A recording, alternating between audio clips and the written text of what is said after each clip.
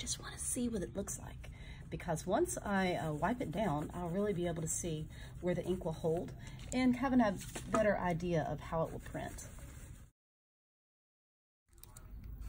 Phone book. I see my bud.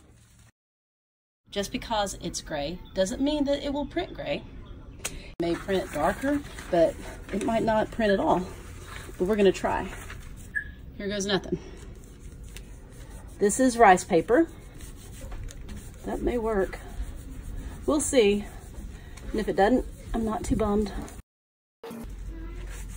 Oh, do you see it? Look at that. Oh my goodness, look at this. It's gonna be awesome. Right, here we go. Here is the plate. Here is the prints. The first two are pulled. You can see they're really light. Even though the plate appears to have more ink on it, it really doesn't. So this is just with my fingers. I didn't want to use a spoon. This is on rice paper. So many possibilities. And it embossed beautifully. So if this is by hand, I can't imagine what it would be with the press. I'm excited.